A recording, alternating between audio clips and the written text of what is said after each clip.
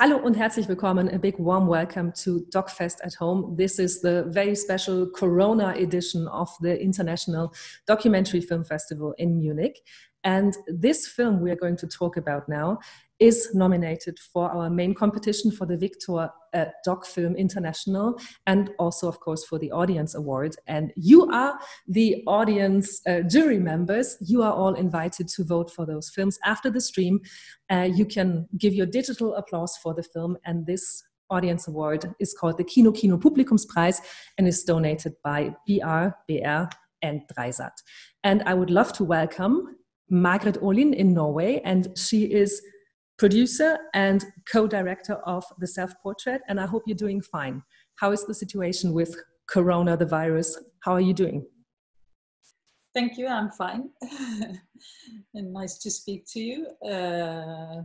It's good to see other faces. We have been staying at home for several weeks now. Home office, my daughter, she's not at school, homeschooling, but we're well and everything is fine. So yeah, just have to be patient for things to normalize, but we're good. So we, of course, want to talk about the film, The Self-Portrait, about Lene Marie Fossen.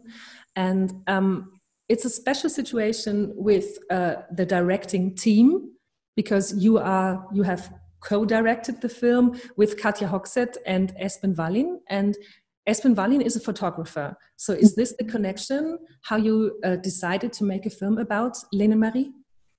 Yes, the project started with Espen.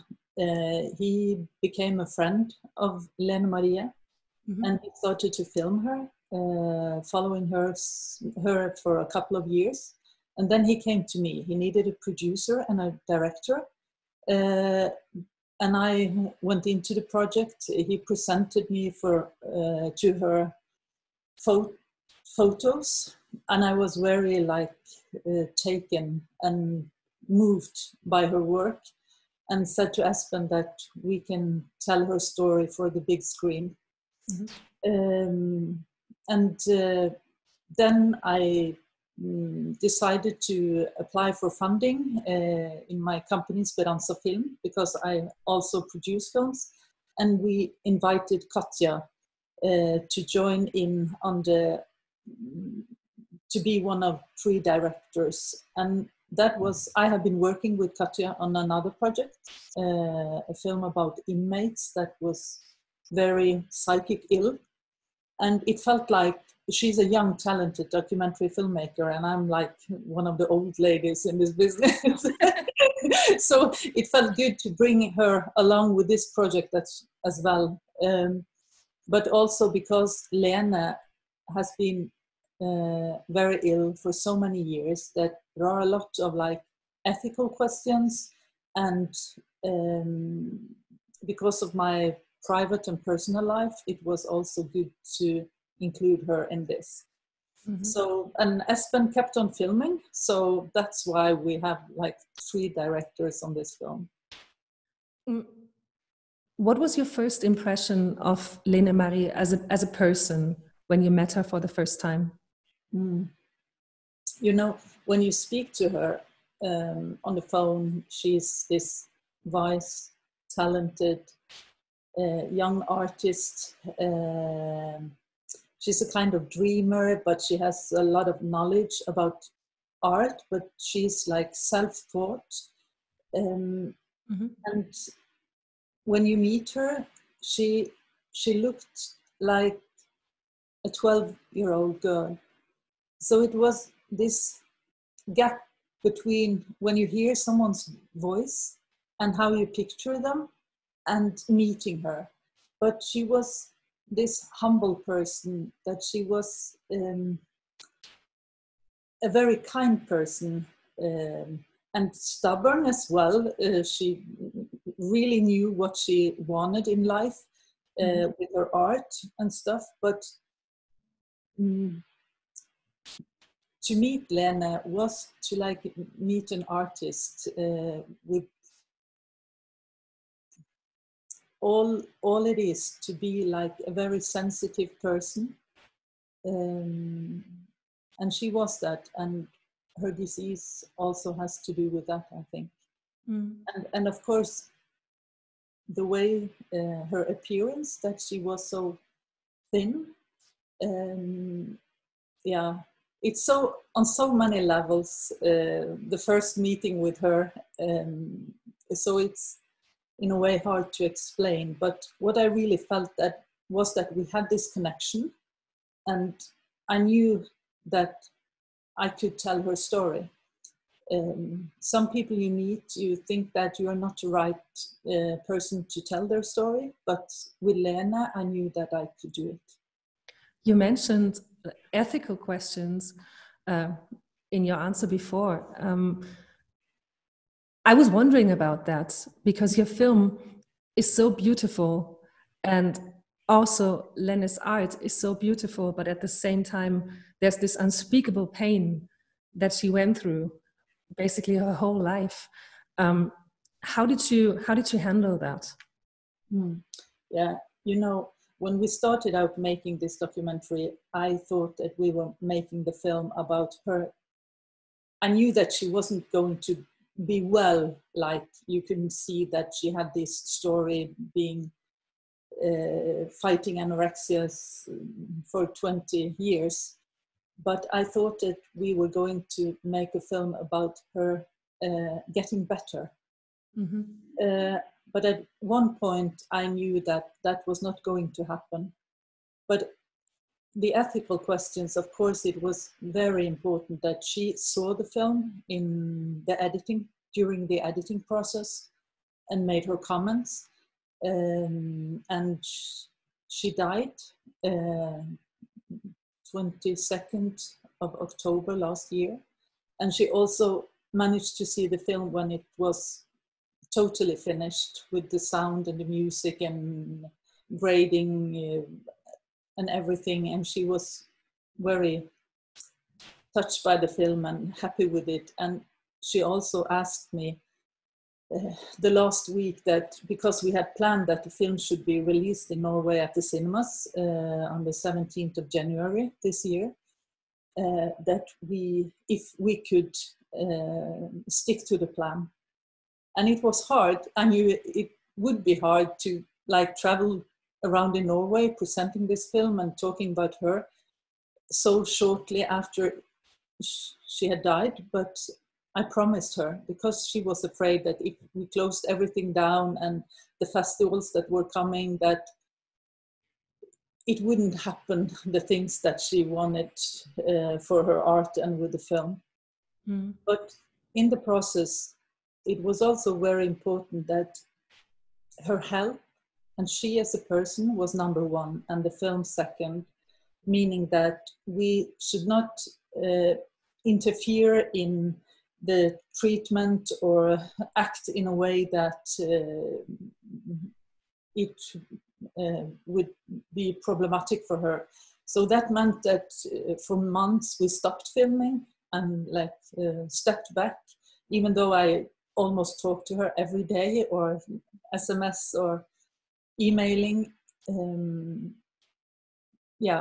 The process was that her health was the most important, and that she kept in contact with the healthcare system and her psychiatrist. And so you have to maneuver when someone is suffering from severe anorexia or being psychic ill, in a way that life is always number one and art is second.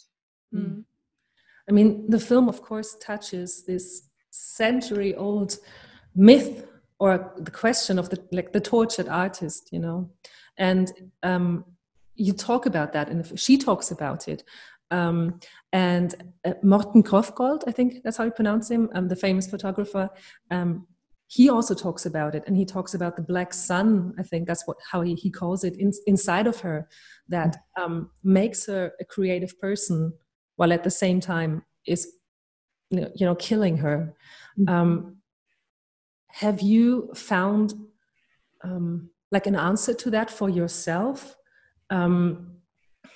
Is that true that great art basically comes from such great suffering, what she went through?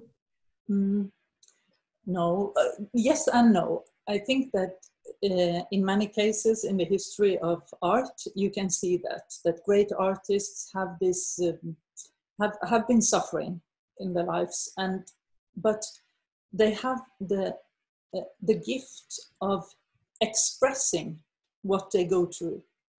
But no one in this world is spared of grief or sorrow or difficult situation that we come into and grow into. And but what an artist have the talent to express these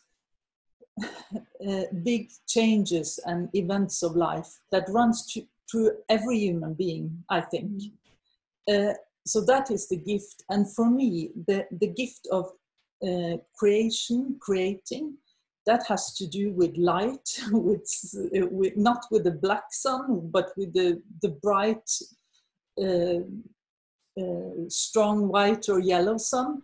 Yeah. And I think that what kept her alive for so long was the opposite of suffering. It was her connection with hope, with the meaning and what art can be in our lives. I think in the opening of the film, she tells us that when she was a child, she wanted to stop time. She didn't want to grow up. She was a lot frightened, and being an adult was frightening for her. And then she stopped eating, and she was 10 years old, to stop time. But when she was 14, 15, her parents gave her a camera, and she started to take the photos. And then she experienced that she can stop time, but she can do it by capturing glimpses of what life is all about. That is also why I make movies, and maybe why you have your work, that we are able to do that with film or with still photography. And for her, that was a way of coping with life.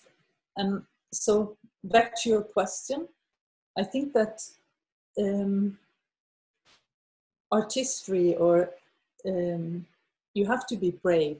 You have to go into darkness if you experience darkness, but not only for your own good, not only because it can be therapy in your own life, but because you are connected to other people.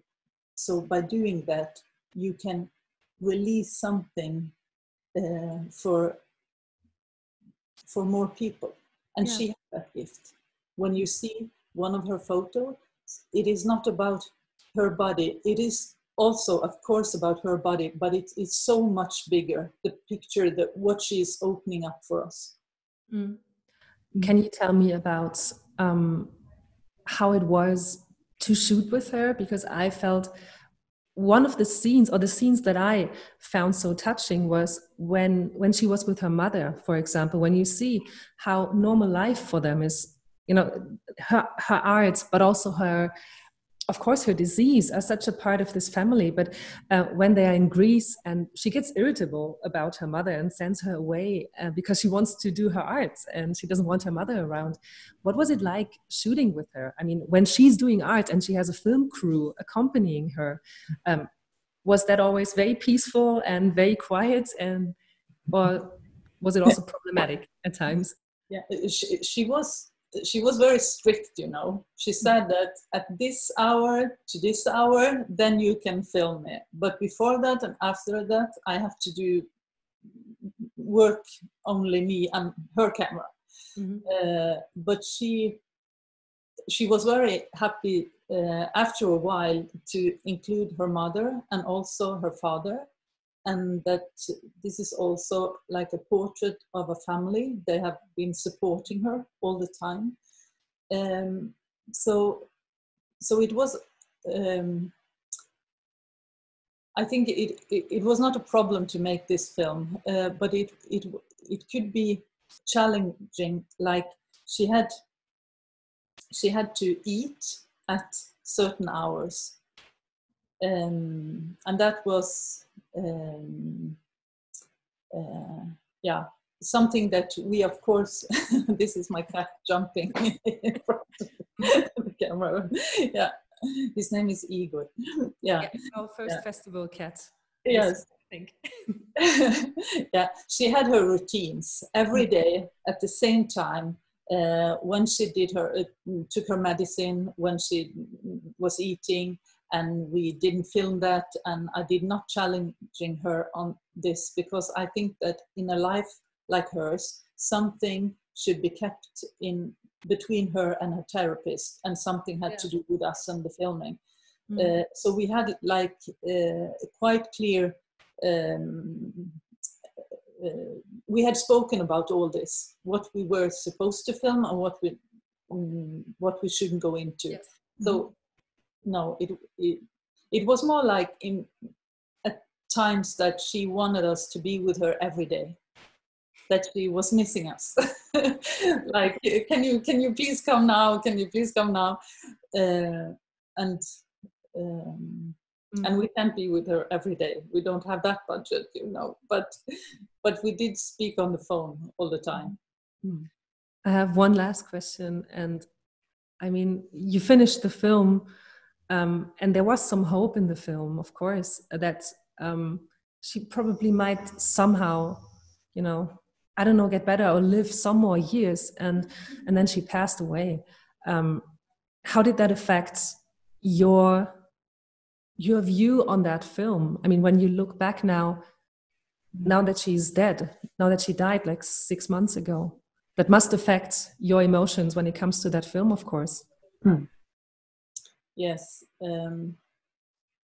When the three of us, Katja, Espen and me, gave the first interview about the film, I started to cry, and I have not, and I've been doing many films, but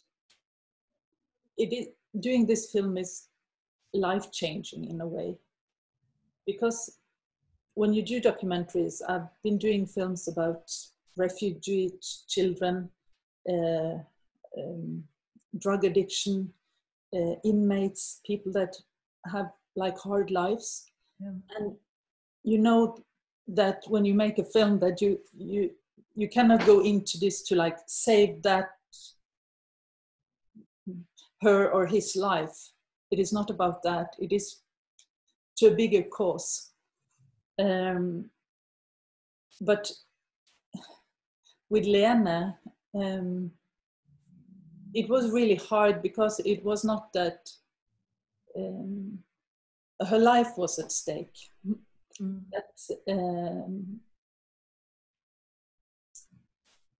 I think that after this film, I will do, maybe, if I have the opportunity, maybe work with fiction films for a while.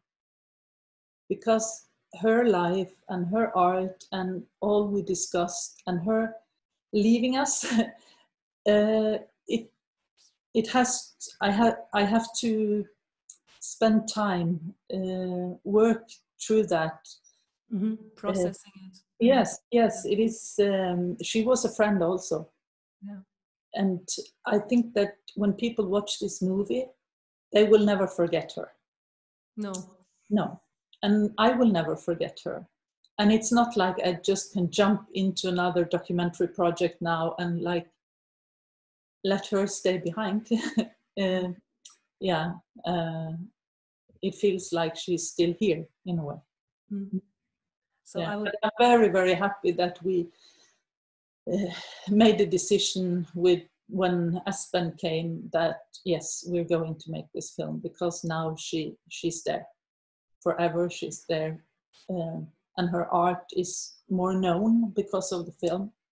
And the reviews when the film had when it premiered in Norway, they were great, and what people have told us is that they now understand the disease in another way than they did before.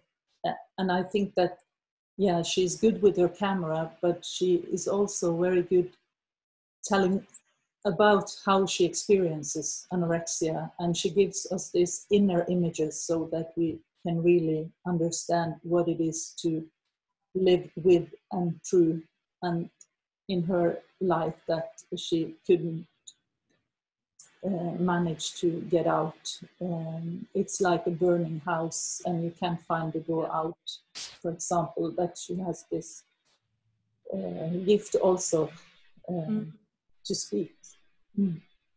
So I would love to say thank you very much, Margreth. Thank you for talking to me, and thank you for bringing us this, of course, very, very beautiful and very special portrait of Lene Marie Vossen. So thank you very much, and say hi to, of course, all your crew and all your team. And I would love to welcome you all to watch this very, very beautiful, very moving film, The Self-Portrait, at DOK.fest at home.